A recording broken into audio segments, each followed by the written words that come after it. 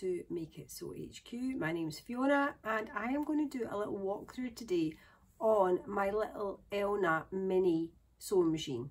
So I'm going to go and rejig the camera and then I'm going to talk you through this fabulous little sewing machine.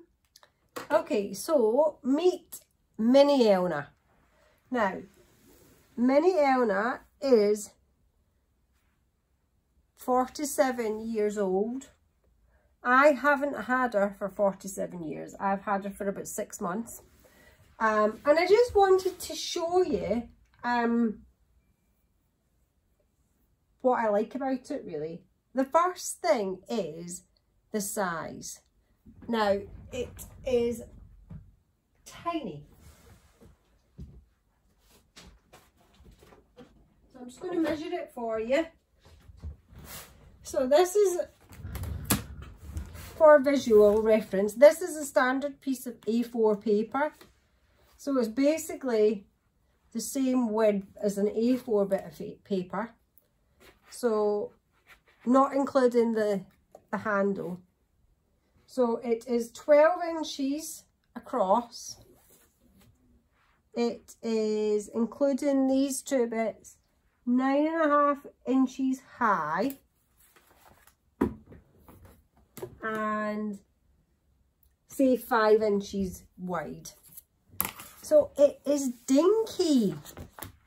So let me just show you. Now, I don't know if you can see that from there, but I made a little sewing machine mat for it.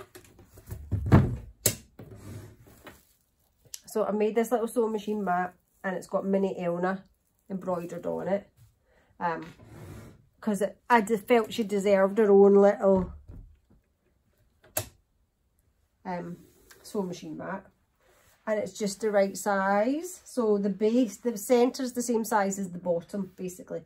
So to get into this, basically it's got 2 clips on either side here, and then there's another clip here. You need to lift the handle up. So if I just bring down the front and the back, dun, dun, dun, and then if I just clip this side open, and then you can see that's what it looks like. And this is my sewing machine foot and pedal, and it's in a little scrap bag that I've made. So, and it all just fits in there perfectly so that you can then put it back in there when you fold it all up. So this is, I'm really pleased with this. It's not been made to match this, which is a little bit controversial because I do like everything matchy-matchy. This actually matches my normal sewing machine mat, so I need to make one to go with this one. But anyway, that's not what we're here to talk about. So this is the Elna Lotus SP. This is the control, the foot control and the plug. And I'm just going to talk you through what's going on. So if I just bring this a little bit closer, we have got the thread goes on there. You wind the bobbin on here, and then this bit opens, and then this is where everything lives. So if you can have it, if I just tip this over like this, I should have thought this through, but if you can see in here, so this is the darning foot. So you put that over the feet dogs and then you can darn. We've got extra feet in here, so we have got a clear foot. I'll never get these back in again. We've got a zipper foot. That's the darning foot.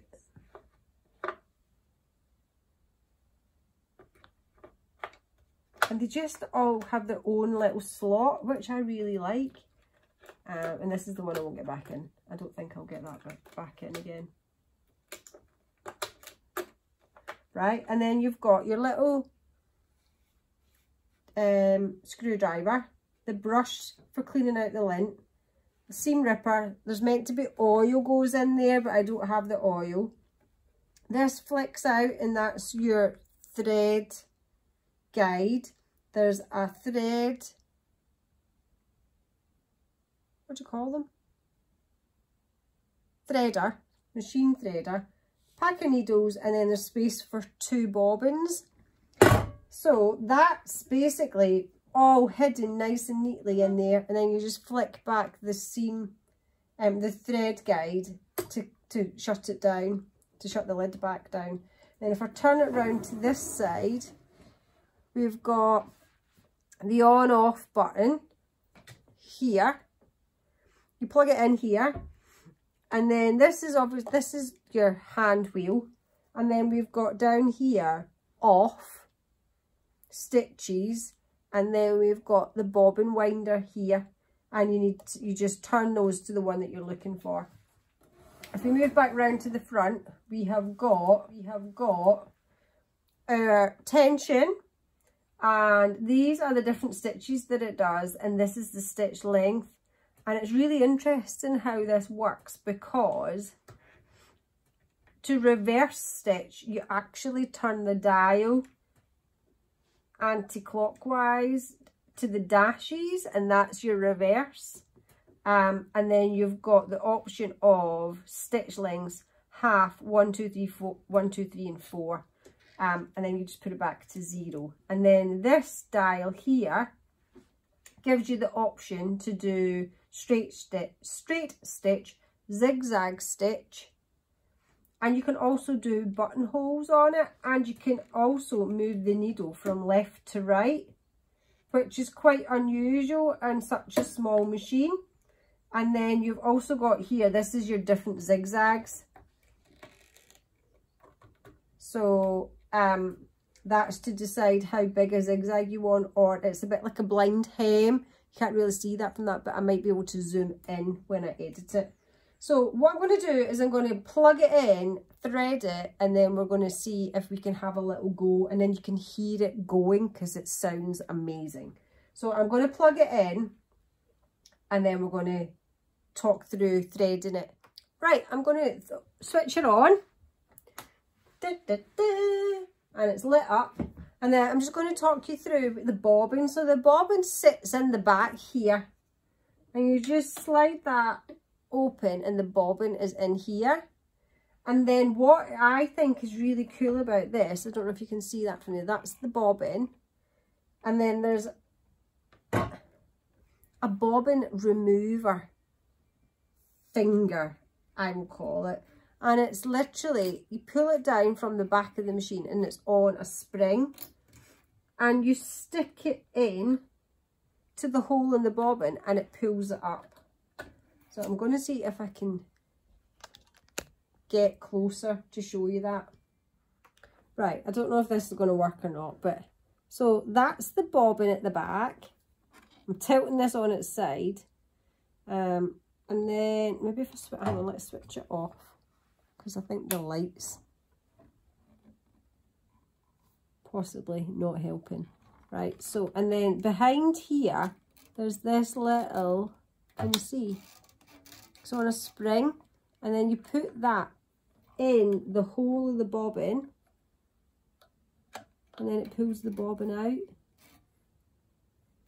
It is so clever.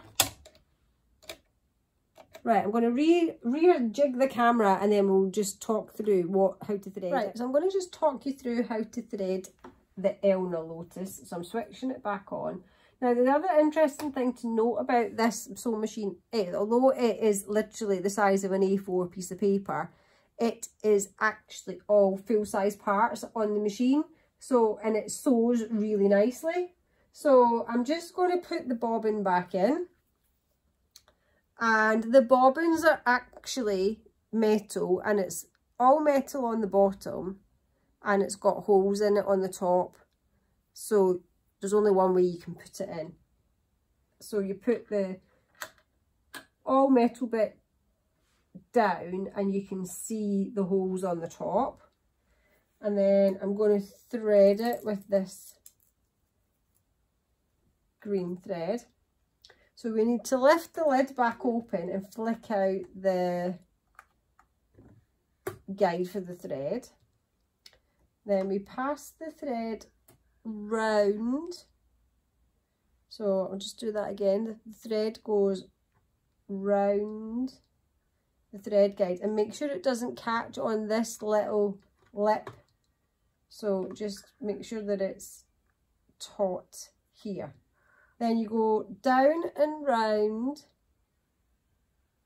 the tension disc, and at this point I hold the thread so that it can't then keep unraveling, and you can feel now that that's clicked in place because the thread won't just unwind, it's stuck there now. So now we're going to go up and down the lever.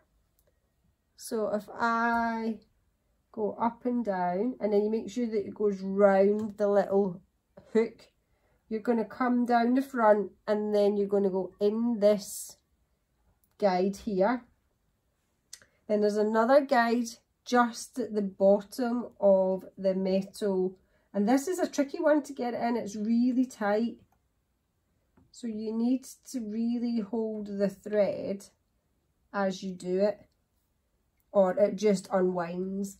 And then you go round the back of the guide that's just above the needle, and then we're going to thread the needle. And literally that's probably the only thing that this doesn't have is a needle threader. And I'm just going to put my foot down so that I can see what I'm doing.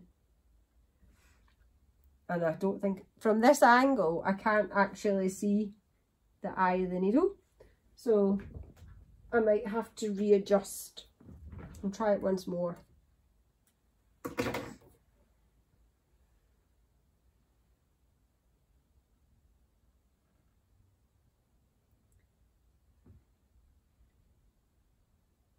Right, I'm going to just readjust the machine and thread the needle, and then I'll come back to you. Right, I've managed to thread the needle. So now what I want to do is I want to bring up the bobbin thread. So I'm just going to turn the wheel towards me. And now that's not worked because it's still on off mode. So I need to turn it to stitch mode, and then the wheel will continue to go round. So it's like a safety feature. It won't work whilst it's in off mode.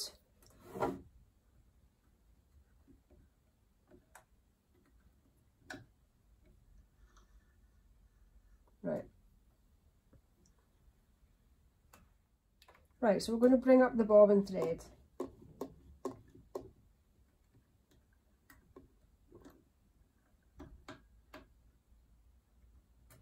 Like so. And then we put both of those to the back. We're on sewing mode. I'm going to change my stitch length to 2.5. 0 means that I'm in the center, and then let's just sew, and then you can hear the noise of the sewing machine. Got my piece of fabric. The pedal lever is directly behind the needle, and you just push that down, and then we're going to do a couple of stitches. How nice does that sound?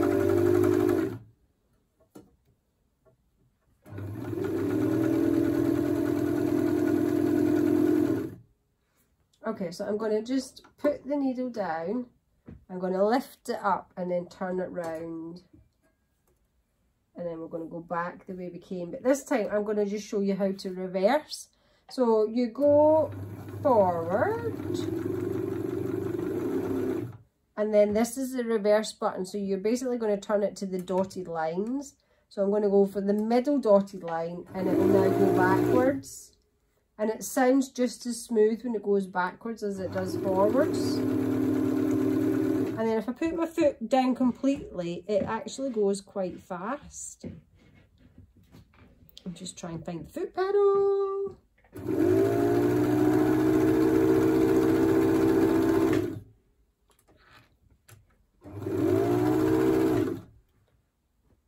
And then I'm just going to lift the foot, pull it out, and then cut it. And the stitches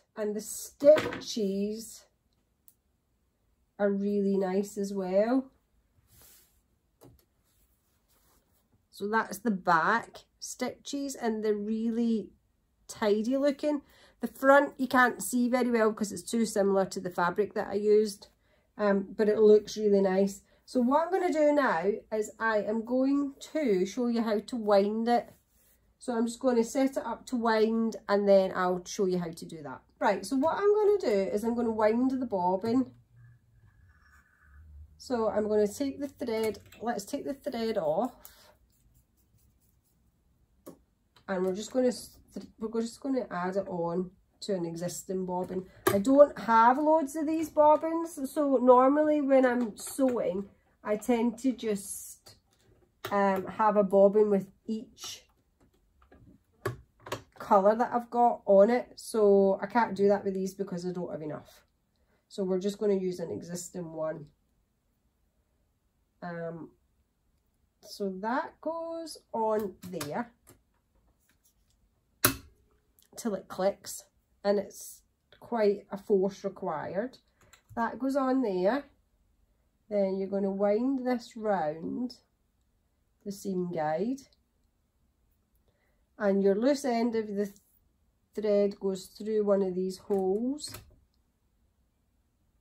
from the inside out, like so. And then you need to turn this knob here to the bobbin icon. Okay, and then I'm just going to hold the thread until it starts going, and then I can let go of this thread once it's tight. And that is it. Boom. And that's how easy it is to thread the bobbin on the Elna Lotus. So I really love this machine. It sounds really nice. The stitches are really good. There's really nothing I don't like about it. And I would definitely recommend one. If you see one of these come up, I would suggest, depending on the price, treat yourself to one. But I would get it serviced before you use it, because they're old machines, and they probably, if you're buying it second hand off of the previous owner, it wouldn't hurt to get it serviced to make sure that it is going to sew as well as you would like it to. So thanks for watching my little run through video on how to set up the Elna Lotus. As I say, this machine is 47 years old. I've not had it for 47 years. However, I love it, and it is just a really solid machine. Dinky, but full size at the same time, which is just like mind-boggling that they've got all the full size stuff into such a small machine. And as you've seen from before, the stitches are so nice. So yeah, I definitely recommend this machine, and I would just, as I said before, if you manage to get your hands on one from its original previous owner, go and get somebody who knows what they're doing to service it for you before you use it, and then you'll be guaranteed to have success with it. But I have really enjoyed my Elna sewing machine, and I hope that you enjoy yours too. Thanks very much for watching. Bye.